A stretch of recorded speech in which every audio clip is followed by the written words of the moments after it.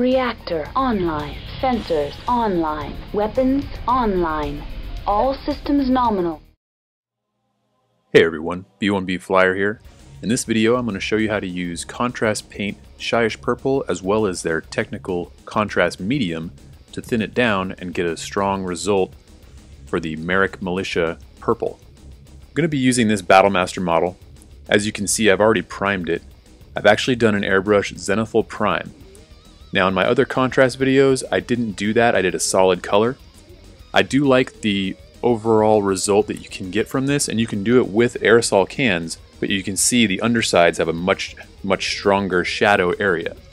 You don't have to do this for this to turn out a good result. It's just a subtle difference at the end when you're done with the painting and the highlighting that you'll be able to see just a little bit of a difference. I used gray as well as a white, just very light coat on some of the highest points. Here's the surface primer I used. It's Viejo gray. You can see it's a fairly light gray, so if you want to do a black base coat or just do a regular gray base coat, do a light gray. White will give you a stronger purple lightened result overall, and if that's what you're looking for, then I recommend you use white. This is the first contrast paint where I can suggest either white or gray for the base coat. The other thing I wanted to mention is before you start with your contrast paint is that if you want to do anything to the joints, any of the areas where there's those little rubber boot simulation things or some vents or other areas that you want to be either a black, a metallic, or anything like that that are somewhat hard to reach, I recommend you do them now. It's easier to touch up a gray primer or a little bit of some black or whatnot now than once you have your color on and then you're trying to match that color later. So what I'm going to do real quick is just hit all the joints with some charcoal, Viejo heavy charcoal, and then we'll move on to the contrast portion. You can see now I've got the joints and a couple other areas that I've gone and added that charcoal paint, and those are just going to keep me from having to potentially risk getting paint on the purple areas later on. I will say this, that if you use a lighter color like a metallic silver or a lighter gray, the contrast paint is an actual paint, and any color you put over that, since we're going to cover the entire miniature, will show up a little bit on there. So you may need to touch it up, or you may just need to accept that it's going to have a little bit of a tinted color depending on what you're using the contrast on. Now for the contrast paints themselves, I've got Shyish Purple. This is a very dark color. You could also use Magos Purple, which is a lighter shade, but you will need to use more than one coat. Because I'm using the darker color, this will be the first time we're using technical contrast medium. It's essentially just a thinner meant specifically for the contrast paints. Beforehand, I went and tried out the contrast paint on a couple of different colors, on over a white and a gray base color. And as you can see at 100% over gray, it's very dark. And the color that I felt was the best overall appearance was a ratio of 2:1 paint to mixed medium over gray. This is over white, and you can see it's just a little bit lighter, and with me doing a dry brush over the contrast paint once it's finished, I felt that the gray base coat predominantly was what I was going to use. If you've seen my videos about contrast paints before, you'll know that you get that sediment on the bottom. Most of them will look like this. You have to shake them up. I put agitators in every single bottle, and I shake them up every time I open the bottle. You want to make sure all of that medium is completely mixed, otherwise you can get some sporadic and undesirable results. I've shaken these bottles up, I've got my mixing medium, and then I'm going to use a bottle cap. Whatever you want to use to get your ratios correct. I'm also using just a plastic drinking straw, and I'm just going to dip in to the contrast medium and get my one portion, and this way I don't tint my contrast medium. I'm going to mix well more than I would actually need to paint this battle mech, but because I want to be sure of the ratios, I'm going to just mix in a larger portion. Do whatever you need to do to get a good ratio, and then once I'm done with this contrast paint, I'll simply pour it back into the bottle. It'll just be slightly thinner than it was before, and I won't lose as much of the paint. Mix this completely, and then we'll get started. With the paint all mixed, I've got a paper towel to dry off my brush. Got my paint ready. I'm using a number 3 Low Cornell synthetic, just a brush I use for washing and basing. Just like all my other contrast tutorials, I'm going to start out from the top of the miniature and being more generous with the loading of the brush and the application, and then as I work more towards getting close to finishing at the bottom, just a little bit less load of the contrast paint onto the brush. You want to work quickly, but not too sloppily. If you have other miniatures or things like that, maybe around your desk, you should probably move those away. Every now and then I'll see a little bit of splatter on my mat and things like that, so you don't want to ruin a good paint job or something you're partway through just because it was a little too close to the splash zone. Be cognizant of where the edge of the last applied layer of paint is sitting so that you can just keep pushing that forward to the next section, and that'll help avoid the, I guess, tide marks and buildup in certain areas that you might not really want. Again, I usually like to do the top half of the miniature first and then do a quick check to see if I've covered everything. In general, I almost always find areas where the paint just slightly pulled back and left a little bit of a lighter colored area, and I'll have to add a little bit of paint to it. I did want to mention that when you mixed the contrast medium, it's not a noticeable change if you put it on, say, some white palette paper or a plate or anything like that and a paper towel to see the change in the overall tone of the purple. So don't think that if you're adding it that you're not changing the properties of the contrast paint.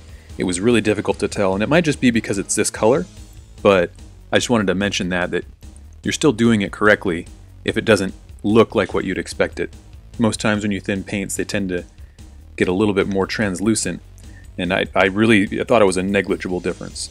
Continue working until you've covered the entire miniature. Periodically check to see if you've got any heavy buildup, usually around armor panels, and on the larger flat surfaces, make sure it just isn't just totally pooled up. And then you'll find some of those areas where you might have missed putting a little bit of the contrast paint, and you'll see a lighter colored area. You don't want to spread it so thin that you're just clearing out all the contrast medium. You want it to pull back away from those outer edges. That's what gives you the lighter edge variation that the contrast paint is designed to do. As you get towards the end, I will mention you can use the contrast medium itself if you had a little bit extra sitting on a dish, or the mixed paint to reactivate any area where you went and maybe tried to wick away some of the paint and you saw that it had tide marks because it started drying.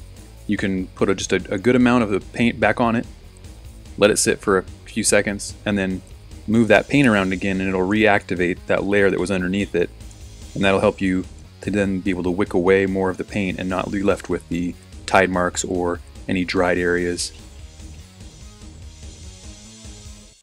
I know it looks really dark on camera. I can't do anything about that. It's a really dark color. Let it dry completely, at least for an hour, and you can pour your remaining contrast paint back in the pot. Now that the purple contrast is dry, you can see it did lighten up a little bit. There is some sheen from the contrast paint, which is why some of the edges look a little bit shinier than they normally would, but it does look kind of cool. Time to dry brush. I've got a cheap makeup brush. You can get these pretty much anywhere they sell makeup. I'm going to use this to dry brush. The color I've chosen is Vallejo Game Color Somber Gray. If you don't have this color, a blue gray will also work, or you can take some light gray and add a little bit of purple into it, because this somber gray is basically a little bit of a purplish gray color, just like you've seen me do before. Taking the majority of the paint. I'm also rolling the brush, since it's a round brush, to get most of it off so I don't end up with paint on one side that ends up smearing on the model. And as you've seen me do before, I'm going to use light brush pressure, keeping most of my brush strokes in a downward motion and perpendicular to any of the hard edges that I'm trying to highlight. I'm going to do the model once over the entire area, and then I'm going to go and look to try to pick out areas that either didn't get covered the first time, and then after that I'm going to try and find areas that would catch more light than others, and they're going to get a little bit extra. If you don't have a rounded brush like this, a traditional dry brush, a flat, wide-edged brush will work just fine. And that'll actually be a little bit better if you don't like getting some of the streaks over the flat panels as much, because you can really just kind of keep it perpendicular and just barely catch the edges with a little bit more control. The reason I like this round brush now is that I feel it helps me not put too much paint over the edges, and the small coloration that I get on the flat surfaces is actually beneficial in that it makes a little bit more interesting color variation on those larger surface areas where otherwise it might just be a little bit of dark into a gradual highlight with the contrast paint. It's all personal preference. Do what you like. I'm just explaining what I am doing on this model in this particular paint job. With the purple all highlighted, I'm ready to start the detail base colors. The Marik Militia uses red accents on the right and blue on the left. It's accents, not necessarily stripes, so if you're not comfortable painting stripes, you're more than welcome to just highlight a panel following the panel lines and keep it a little bit more simple and less technical. There's nothing wrong with that. Do whatever you're comfortable with.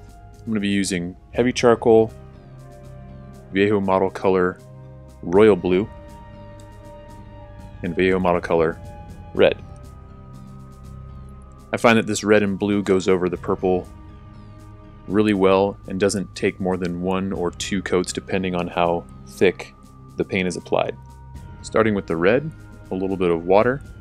I'm using a 0 liner brush from Monument Slow Fuse. I get my paint to a fairly thin consistency, and I'm going to find some natural panel lines to start blocking in my red accents. If you're trying out stripes for the first time, or you've only had a few iterations of practice, try not to go too narrow on the stripe width. That'll give you some room to work. Use light brush pressure. Keep your paints fairly thin so that in case you make any mistakes, you can wipe or brush away with a clean brush the area that has a spill, and then touch it up.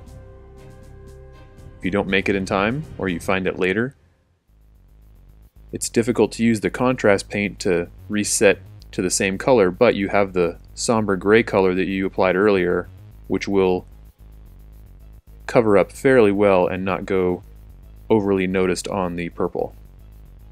See this natural line here? I'm just going to follow this panel perpendicular to this recessed area, and then follow up the diagonal.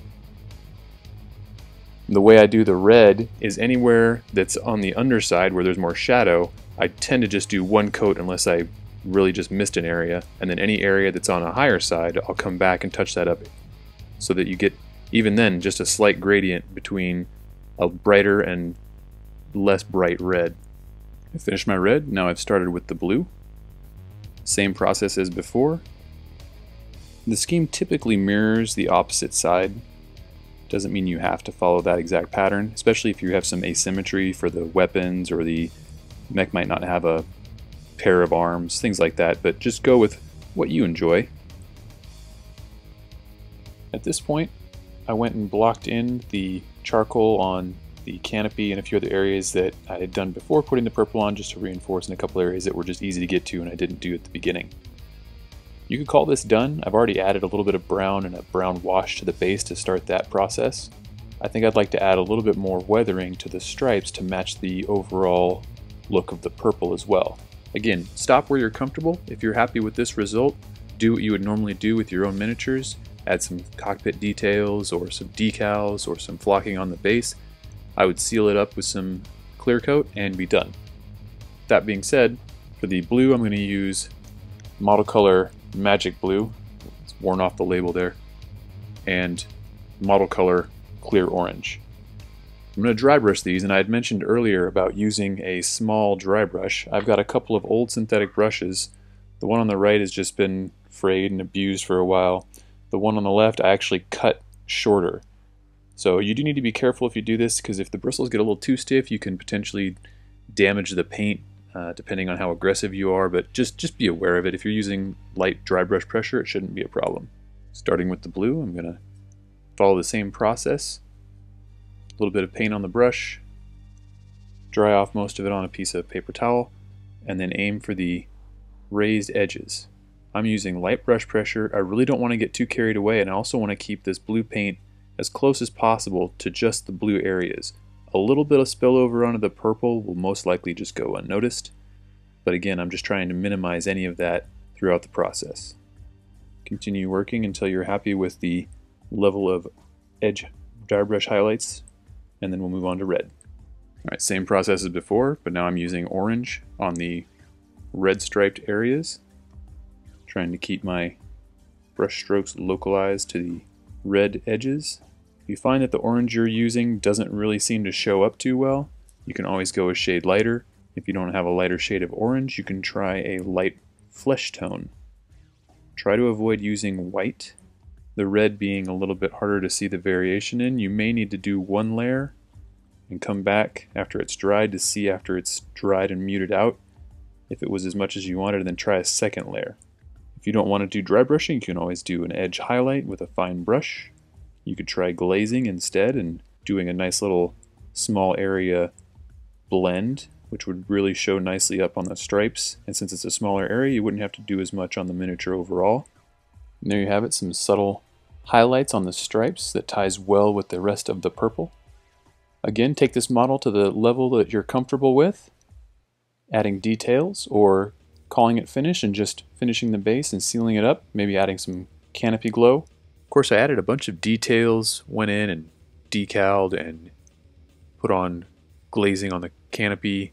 I also added the missile elements, which are clearly obvious now. Those are courtesy of Hardware Studios. Link will be in the description below. What I did want to say is that I went back after doing the details, looking at the overall color of the miniature and the appearance of the purple, and my lighting really does show it as slightly darker than it appears in person. So I took a makeup brush and went back and dry brushed that somber gray back over a lot of the panels to bring it out as a little bit more of a weathered and brighter purple in the areas that I felt would catch the most light. As you can see in the pictures here, the purple presents much better. It's a lot brighter and more vibrant in a lot of the areas where I went back and dry brushed over. And if that's what you want to do with yours, then that's what I suggest you can do. If you want to have a darker purple, just continue with the process that I showed you earlier. The great part about it is that even after doing all these other steps, you can always go back and dry brush in certain areas where you want to have a little more vibrancy or just touch something up. I hope you enjoyed this video. Please leave your questions or comments below. Follow us on Battletech Camo Specs Online on Facebook. Give us a subscribe. Thanks for watching, and we'll see you next time. Shutdown sequence initiated.